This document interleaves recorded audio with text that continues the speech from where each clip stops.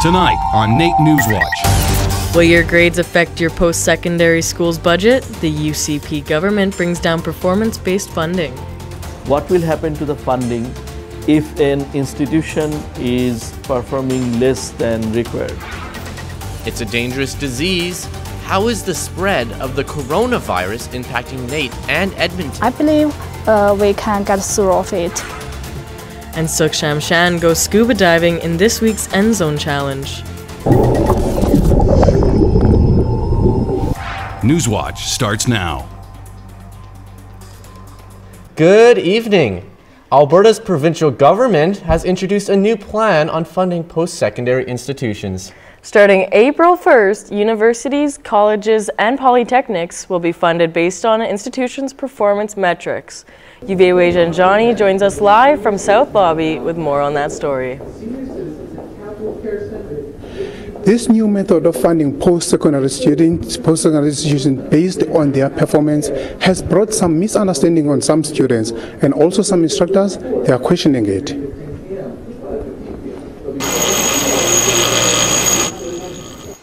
It is a usual day at NAIT in a dental class, but the instructor is so worried about the future of the program. Oh, I would definitely need someone to try to explain where they saw the pros. I'm seeing the challenges right now and don't see how it would benefit us. Alberta is the first province in Canada to implement a performance-based funding system, while Ontario is also moving towards it. That is also a little bit problematic because Alberta is quite diversified in terms of type of institutions and their size and their programming. So it's better to consult with each and every institutions separately. Provincial government says performance measures will encourage institutions to improve services, increase efficiency, and create opportunities for Albertans. To schools means that the schools that already have funding and are therefore doing well are getting more funding, which they don't need. The schools that are doing poorly and having poor results need the funding. And student organizations like NAIT are neutral. They believe it's still premature to point fingers. I think that right now it's really difficult to give a positive or a negative opinion about the performance-based metrics because we actually don't know what the metrics are quite yet. Post-secondary sector, we are all for transparency and accountability. It's NR92's After Hours.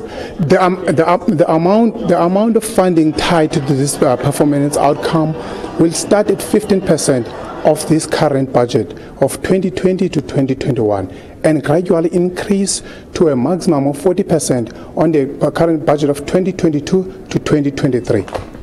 So, Uvi, what statement has NAIT made about this? Yes, Nick. NAIT has given us a statement which says they are going through the budget. They want to understand the budget fully, so what it means to them. And nevertheless, NAIT is proud to produce better graduates. NAIT is proud to meet the standards of students and also the standards of the industry. The performance-based funding system is being adopted from elsewhere, is it not? Yes, Kalen. 35 states in US, they are using the system, and also in Europe, countries in Europe like Belgium, they are also using the system.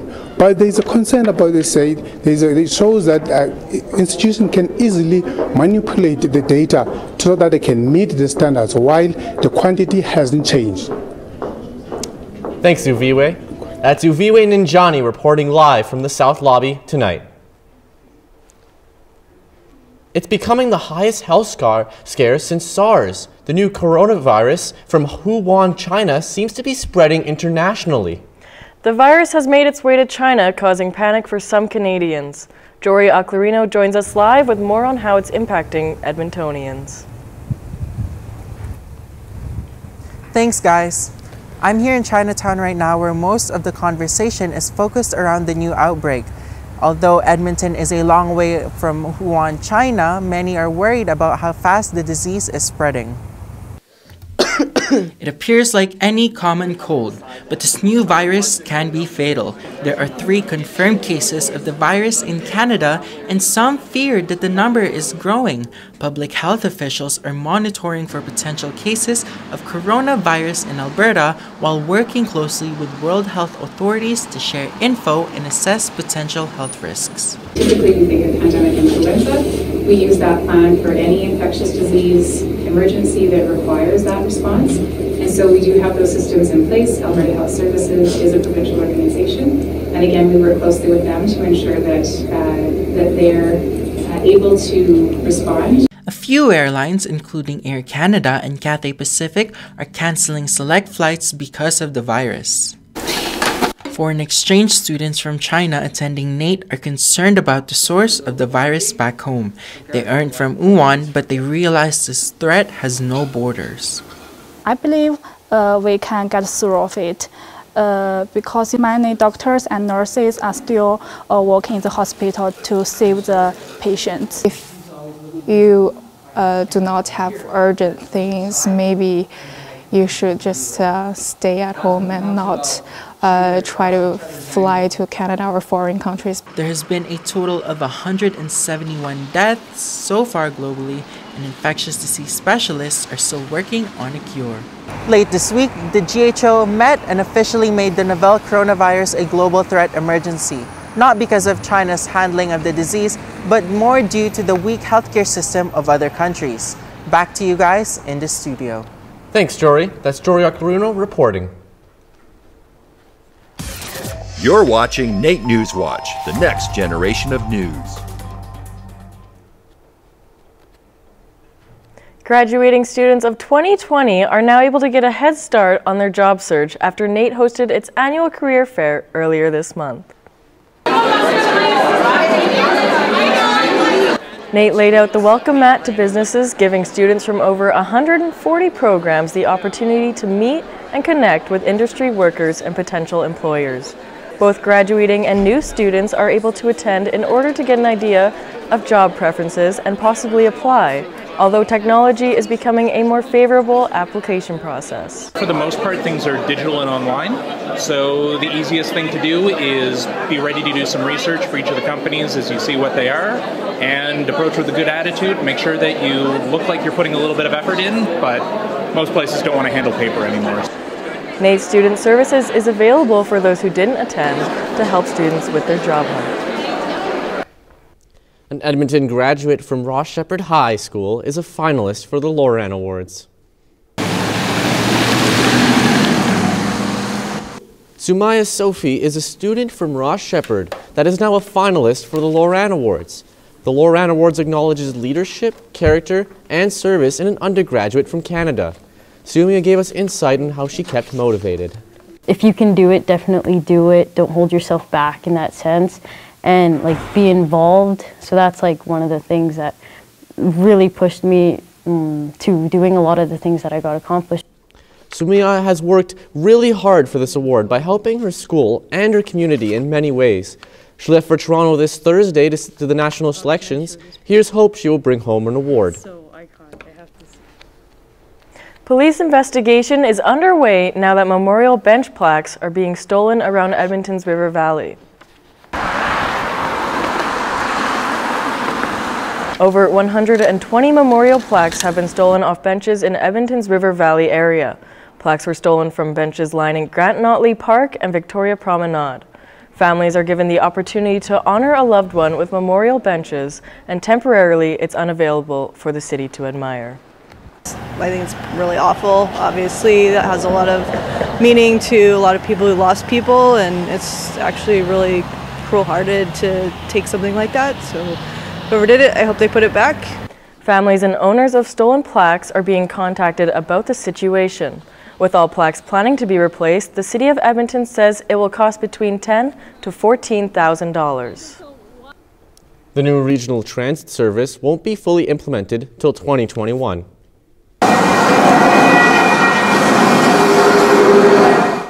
The new Edmonton transit system is looking to improve the amount of municipalities that it can reach.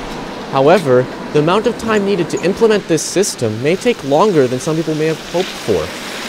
You know, a lot of the other municipalities, they'll fully upload their entire transit system on day one. Edmonton's meant to come a few years later, so some of our service will be uploaded on the first day, but everything will take a few extra years. The system won't be fully implemented until 2021.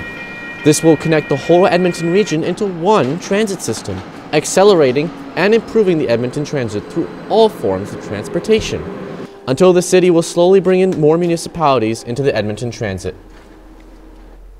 You can now purchase cannabis edibles off the shelves, if you're quick enough.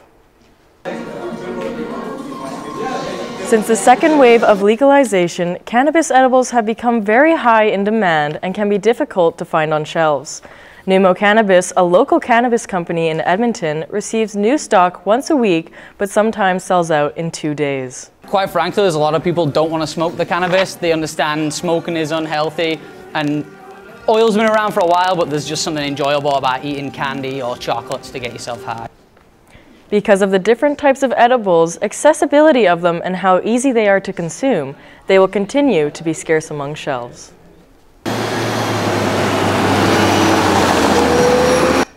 Edmonton's recent weather has left the roads in pretty harsh conditions lately.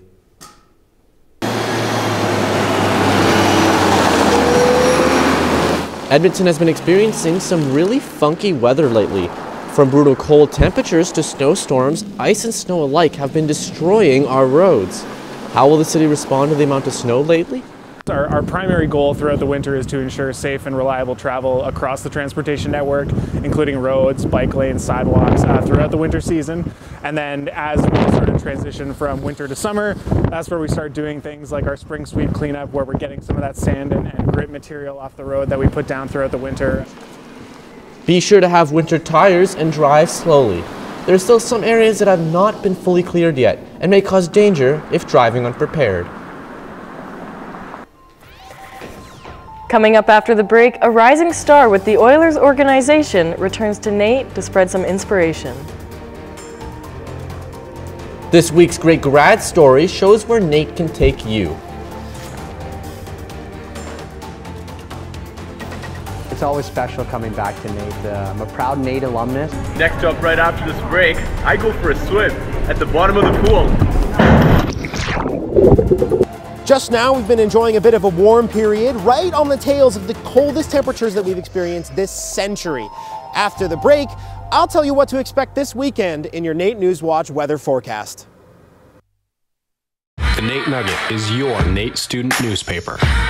Join us every Tuesday from 12 to 1 for a free lunch, workshops, and tips to improve your writing and to pick up an article.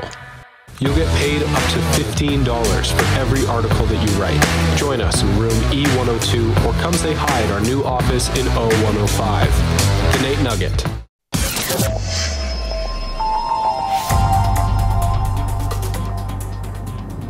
Well, Callan, it seems like we're through the worst of the winter for this year. You may be right, Nick. Mickey says he hasn't been out in the sun for so long, he's starting to believe that he's a vampire. Now that you say that, he has been looking a little pale, but Mickey Streen has a little more color in his face today and joins us in studio for your weekend forecast. Thank you kindly, my friends. I did go to the doctor about it, but she doesn't believe me. She says to just try to get some more sun, but that might be difficult because the sun seems to have only been here for a short visit. You know, we're getting to that time of year where it's really cold in the morning and then it warms up in the afternoon. But this weekend, we're going to see a reverse of that with a warmish morning and a nasty cold front hitting us in the middle of Saturday. And we're all going to see a lot of snow and rain. But let's get into some specifics. In Calgary on Saturday, we're going to see a mostly cloudy day with a 60% chance of that rain-snow mix. The morning is going to be 4 and in afternoon, we're going to see it hit 0. On Sunday, it's partly cloudy, low of -10 and an afternoon high of -6. In Jasper on Saturday, it's mostly cloudy there as well. Possibility of 5 to 10 centimeters of snow in the morning there. It's going to be 2, and in the afternoon, we're going to see it hit -4. So again, those temperatures are dropping. On Sunday, it's mainly sunny. Morning low of -17, afternoon high is -6. And in Fort McMurray, on Saturday, it's going to be mostly cloudy there as well, with a 60% chance of snow. Risk of heavy snow there as well, so be aware of that. It's going to be windy. The morning is going to be a 0, and the afternoon is going to hit -6. And on Sunday, it's mostly cloudy there. Morning low of -15, afternoon high of -13. And coming home into Edmonton, where we're so lucky we're going to get everything. On Saturday, it's mostly cloudy and windy, with a 60% chance of that rain-snow mix. It's going to be nasty. The morning is going to be 4, and the afternoon is going to hit -2. On Sunday, it's going to be partly cloudy, morning low of -10, afternoon high of -5. So it's actually not so bad if you look at our overall record temperatures here. There's a huge range of temperature possibilities this time of year. So Alberta, what can you say? You never know what to expect. Speaking of what to expect, it's Groundhog Day on Sunday, and a couple of these adorable fuzzy creatures are going to be trying to predict the length of winter based on shadow divination, which is a term that I just made up. Don't quote me on that. My prediction is that we can count on that extra 6 weeks of winter. In Edmonton, winter ending in mid-March would actually not be so bad, but I'll leave it up to you to decide which fuzzy forecaster you want to trust. Thanks for tuning in to your NAIT NewsWatch weather forecast. My name is Mickey Streen. NewsWatch Weather, sponsored by NR92, Campus Radio. Have you ever wanted to go back to your college days? Well, one NAIT grad, Tony Brar, did, to inspire students and encourage them to go after their dreams. We have Calandra Ogilvie with more on that. And again, chasing that dream. And I lost it. Oilers reporter Tony Brar returned home this week where his dream began. A packed crowd stared on as he urged them to make the most of their opportunities and dreams. It's always special coming back to NAIT. I'm a proud NAIT alumnus, and just having the opportunity to share my experiences and hoping people can resonate with me is an opportunity that I'll never forget. Brar graduated from NAIT's business program in 2016 with hopes of being an accountant. With help from one of his instructors, Wes Sallenbach, he was able to realize his dream of working for the Oilers and switched into NAIT's radio and television program, where he graduated in 2018. For me, it's not about test scores. It's not about kind of getting caught up in the everyday. It's about helping students, in my view, really ask the question, what's coming next? What is my dream? And to what extent and in what ways is this process moving me closer toward that dream? And this is where it all started. Tony Brar posted on his Instagram back in January 2017, where he listed his top dream jobs. Number 1 was working for the Oilers. Today, he travels and creates content for the team. Lifelong dream. When I was a kid, I always pictured myself wearing a suit with the Oilers pin, and I'm proud to say that I am now. NAIT has had a series of motivational speakers, including Olympic athlete Akeem Haynes, in order to engage and encourage students. Calandra Ogilvie, NAIT NewsWatch. The NAIT hockey teams are really making a strong push for the playoffs. Absolutely. Suksham has that and much more, and of what's happening in the sports world.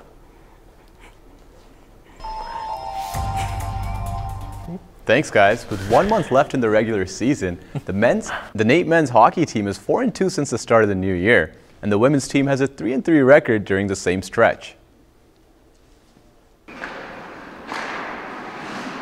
However, both teams are coming off a loss from last Saturday. The women's team lost a 3-1 game against the McEwen Griffins, and the men's team dropped a 1-0 game to Red Deer College.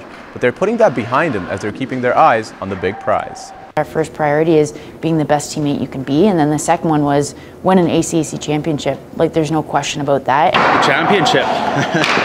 One word, it's easy. It's kind of our goal. It's our goal every year, past couple of years since the start of the year. It's been our goal. So yeah, that's what we want. People all across the world were shocked with the sudden tragic death of Kobe Bryant and his daughter Gianna last Sunday. The NAIT men's basketball team are celebrating the life of a legend and the impact Kobe had on them in his 41 years of life.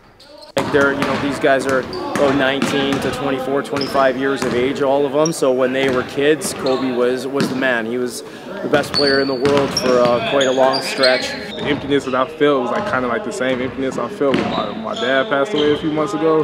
Just because, like I said, growing up, that's all I knew was Kobe. He was my favorite player. Kobe Bryant is just like greatness. He's greatness personified. A winner, a hard worker. It shows in everything that he does. On to a more lighthearted topic, the Oil Kings faced a tough task this Tuesday to stop the red-hot Brandon Wheat Kings, who were coming into Rogers Place with 10 wins in their last 11 games. Both teams started off playing some tight checking hockey, as we saw some good defensive plays early on from both of them. We also saw some key saves from both of the goaltenders as well, but with 10 minutes to go, it was Vincent Iorio who takes a harmless-looking shot at the net, which is tipped by Ben McCartney for his 18th goal of the season, giving the Wheat Kings a 1-0 lead. But the Oil Kings were given a power play about 2 minutes after that goal, and it's Iorio once again, as he takes a tripping penalty this time. And on the ensuing power play, the Oil Kings have some pressure, and we see forward Riley Sawchuk thinking of crashing the net, but he decides to open up for the one-timer instead, and that's a great decision, as he scores and ties the game at 1. 5 minutes later, it was Sawchuk again who does a great job of opening up for a shot, and just like last time, he buries it to give the Oil Kings a 2-1 lead with 3 minutes to go in the first. In the second, it starts with David Cope, who finds himself behind his own net and makes a nifty little move to open up. He then lasers a rocket pass to Ilistrov, who finds himself on a breakaway. He shows off his quick hands and tucks it past the goalie. Ilistrov would score another one in the second to make it 4-1 for the home team. Oil Kings goalie Beck Warm was quite hot all night as well, as he turned away 31 shots from the Wheat Kings. The Wheat Kings would score a goal in the third to make it 4-2, but Matthew Robertson, who recently signed an entry-level contract with the New York Rangers, finds himself on the side of the net, and he scores to seal the deal for the Oil Kings. The Oil Kings win this game 6-2 and put a stop to the point streak of the Wheat Kings, who had points in 11 straight games coming into town. Here's Riley Sawchuk after that game. Yeah, again, we always talk about this back nine where we're focusing and trying to play every game like it's a playoff game. And there's something about exploring underwater in ocean and lakes that has always intrigued me. Maybe it's the thrill of going under and seeing something new, or the thrill of not knowing what to expect, or maybe what underwater creatures I will run into next. But to get to that level of scuba diving, I must explore the local pool first.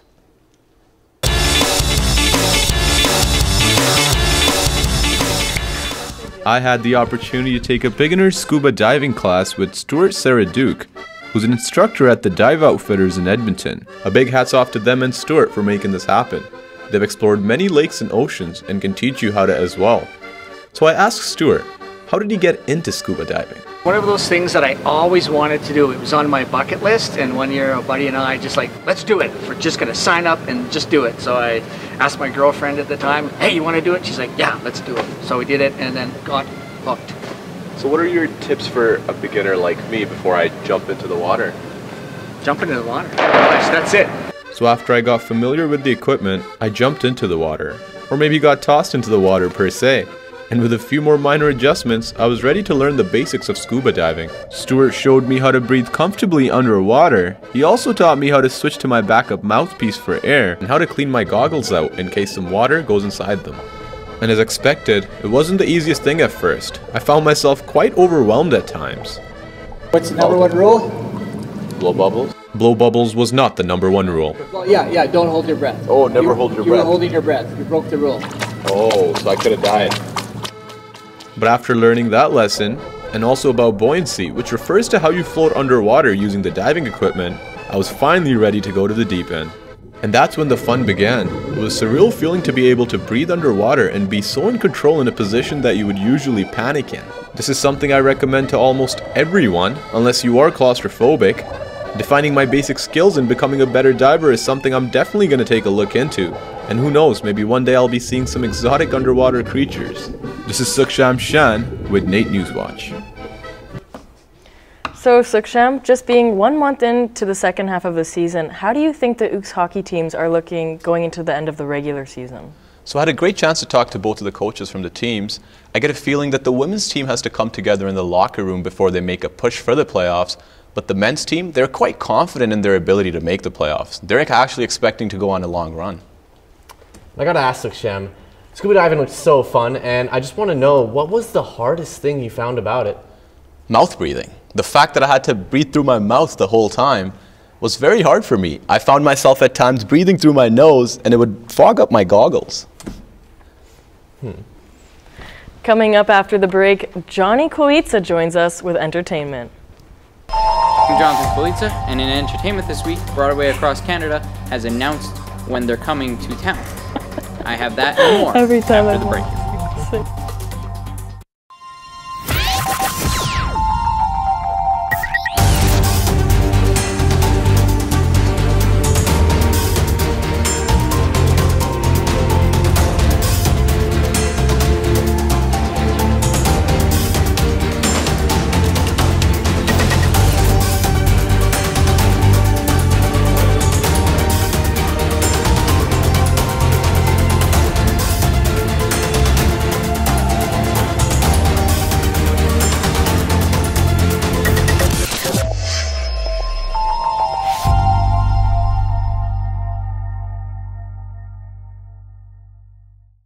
You're watching NAIT NewsWatch, the next generation of news.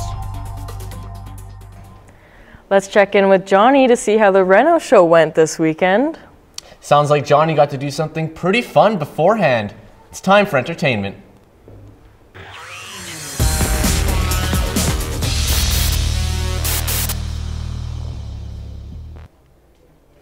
Thanks, guys. NAIT NewsWatch was invited to destroy the decade for the Reno show, and I destroyed more than just the decade.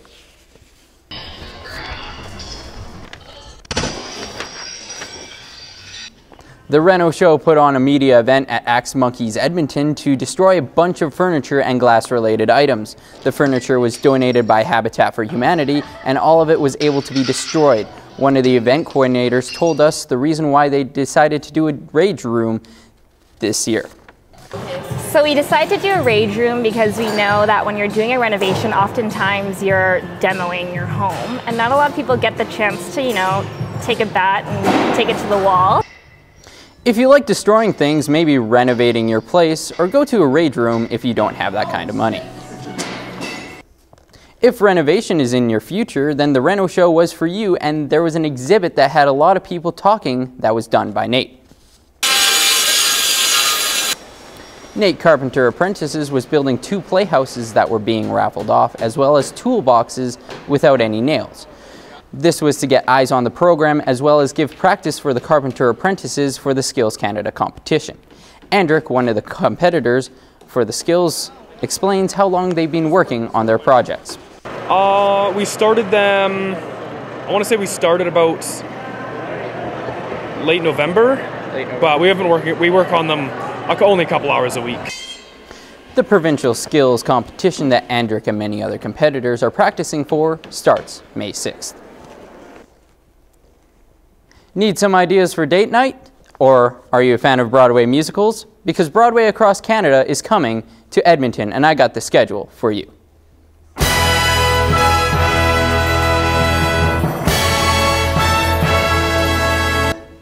They start with Jesus Christ Superstar from November 10th to the 15th of this year, Anastasia in January 12th to 17th of 2021, Come From Away in town March 13th to April 4th, 2021, and ending with Hamilton.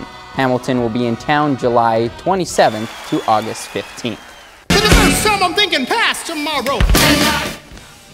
Season packages are available for purchase at BroadwayAcrossCanada.ca and by phone. If you got nothing planned this weekend, then the novel turned movie called The Rhythm Section makes its silver screen debut tonight.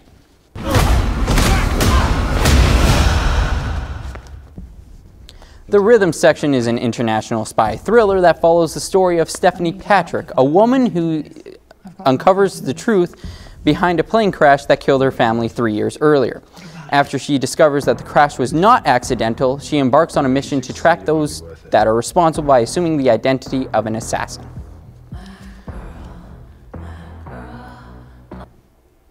We have a pair of tickets for you to win, and all you have to do is answer this question and tweet it at us at NAIT NewsWatch. Who is Blake Lively's husband in real life? I hope you got some ideas that will get you active or out of your house, or working on it this coming months. Now back to the guys at the desk. And that's our show for this week. Thanks for watching. Check out some articles and join us next week on naitnewswatch.ca. Oh my God. Good work.